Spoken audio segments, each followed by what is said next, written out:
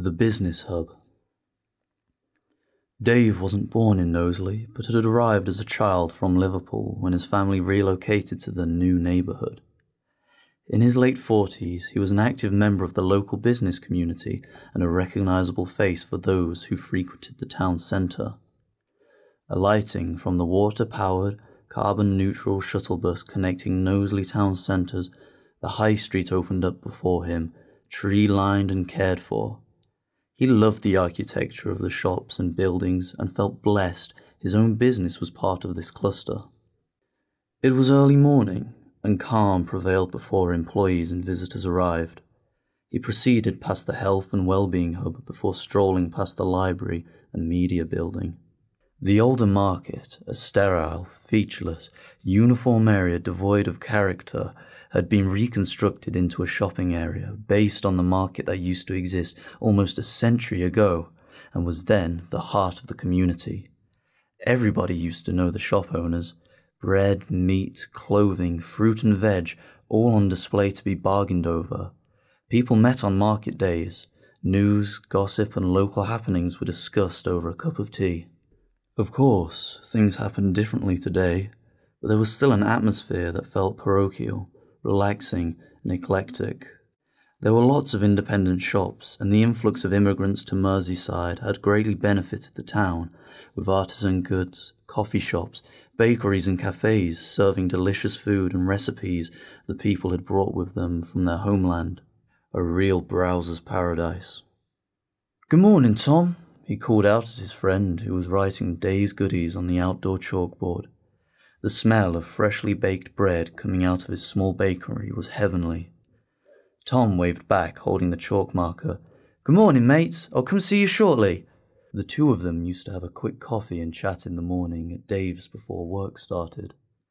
They had a genuine interest in the local market's well-being and often exchanged ideas and tips that could help their business stand out. The idea of introducing goods from countries that locals used to visit on their holiday emerged from such a discussion after one of Dave's trips to Italy. "They have a new type of coffee there, and we all loved it, you know." Their experimentations didn't go unnoticed by customers.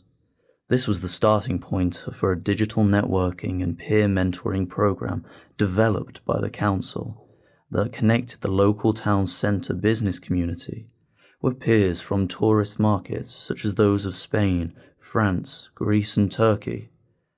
Soon, the village had become a regional destination for new products and experiences that reminded people of places they had visited. Dave arrived at his shop bearing his name in red lettering. His shop offered cool refreshments and snacks catering to the guests of the small, family-friendly park. This corner of the centre was forested, cool and calming. It contained an outdoor stage which, on warm summer nights, showed films and plays. On its other end started the path that led to Huyton's garden allotments, where people grew their own fruit and veg. Any surplus was shared among the local community or bartered for other goods and services. This was the latest concept piloted by the local business community in partnership with local charities. With a tap on his watch, Dave opened the electric blind and entered his store that looked drowsy until he turned on the lights. Before starting the morning preparations, he performed his opening ritual.